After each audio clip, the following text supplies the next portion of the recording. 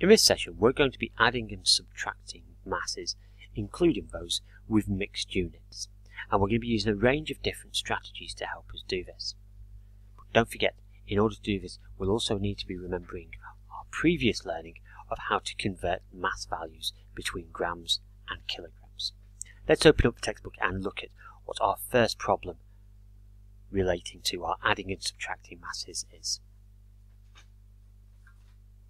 So let's take a look at our picture before we look at our questions. So what story do you think we can see happening between Zach and Alex?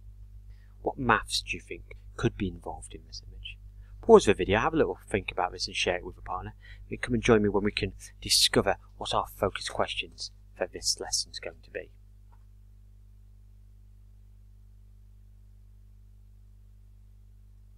So let's take a look at question 1a. How much flour do Zach and Alex buy together?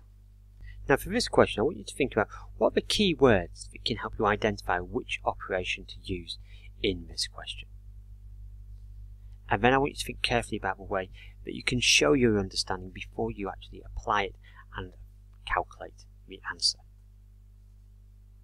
For question 1b we're asked, how much more flour does Alex buy than Zach?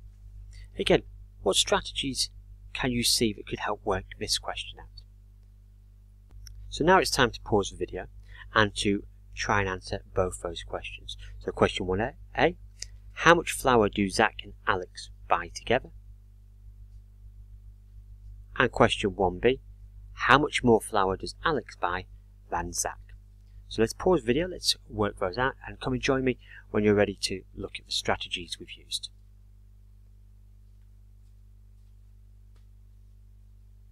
So let's begin with question 1a. How much flour do Zach and Alex buy together?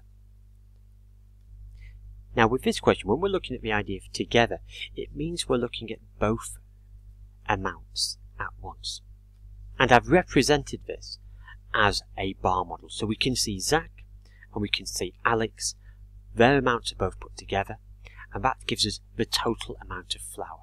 So that tells us how much flour Zach and Alex will buy together. So now we've worked out what calculation and what operations we need to use. Now let's look at the strategy we can use to solve that. Now for this calculation, what I've decided to do is take the amount that Zach and Alex are both going to buy, 1 kilogram and 500 grams, 2 kilograms and 250 grams, and I've converted those into grams alone, using my part-whole models. So we can see that our first amount, which is Zach, he bought 1 kilogram and 500 grams, which I've converted into 1,500 grams. And Alex has bought 2 kilograms and 250 grams, which I've converted into 2,250 grams. I find it easier this way because then I'm working with one set of numbers rather than two separate numbers. And should I need to regroup or exchange at any point, it makes it a lot simpler when I see those digits all in a row rather than being separated by something.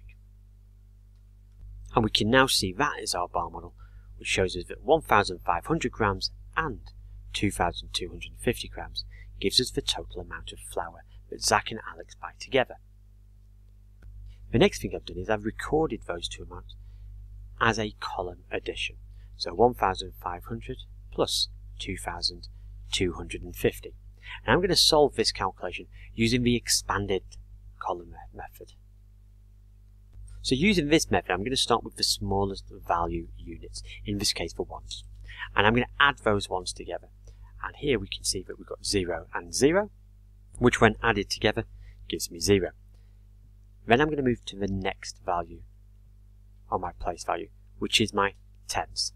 And I'm going to add those together. So I'm going to add my 0 tens and my 5 tens together, which is going to give me 5 tens or 50. And I'm going to move along the place value to the next value, which is our hundreds. And this time I'm going to add my hundreds together, my 500s and my 200s to give me 700s. And then finally I'm going to be moving to my thousands.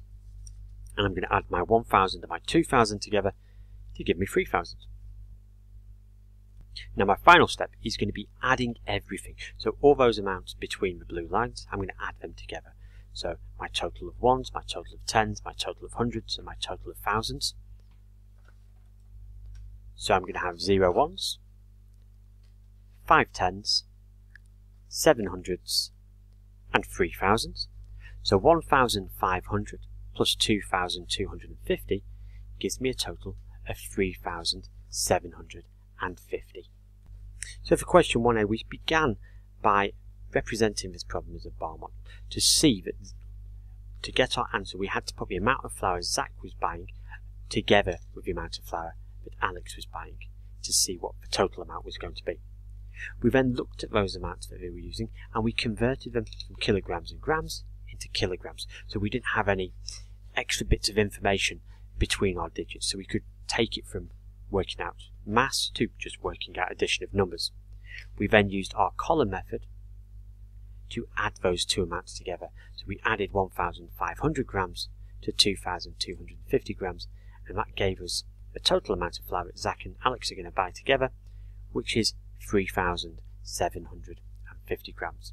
And we could convert that back to kilograms and grams if we chose. So we could convert that to 3 kilograms and 750 grams. So for question 1b, we were asked, how much more flour does Alex buy than Zach?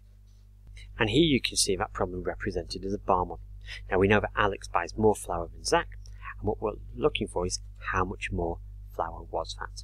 So we can see that we're looking for the difference between the amount that Zach buys and the amount that Alex buys.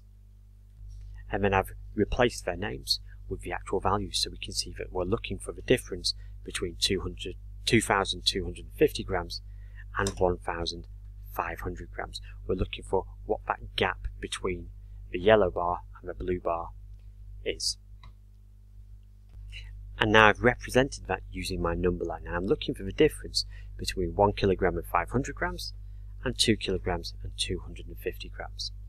And I'm going to be counting back with this because I'm going to be seeing how much is the difference between the two. The first jump I'm going to do is from 2 kilograms and 250 grams to 2 kilograms, which means I'm going to be jumping back 250 grams. Next I'm going to be jumping back from 2 kilograms to 1 kilogram 500 grams, which is going to be a jump back of another 500 grams. So altogether the difference between 2 kilograms and 250 grams and 1 kilogram 500 grams is going to be 250 grams and then another 500 grams. So it's going to be 750 grams. I could double check that by counting on from 1 kilogram 500 grams to get to 2 kilograms and 250 grams. So now we've looked at those strategies we've used. For question 1a, how much flour do Zach and Alex buy altogether? Which we worked out as 3 kilograms and 750 grams, or 3,750 grams. And for question 1b, how much more flour does Alex buy than Zach, which we worked out as being 750 grams. So now we're ready to move on to the rest of our textbook before we move on to the independent work in our workbooks. And for our first Think Together question, we're showing Alex and Zach weigh some more ingredients, and we've got to work out the mass of each pair. So in this case, we can see that we're looking for additions, and remembering that our strategies that we've used previously, we're going to begin by showing that problem using a bar model, converting the units so they're exactly the same units, so kilograms and grams to grams, or grams to kilograms and grams, depending on your preference. And then we can use, for addition, our column method to add those 4-digit numbers together. And then for the later subtraction problems, we could be using a number line to find the difference between the two amounts. So good luck with your work today, and I look forward to seeing how you get on.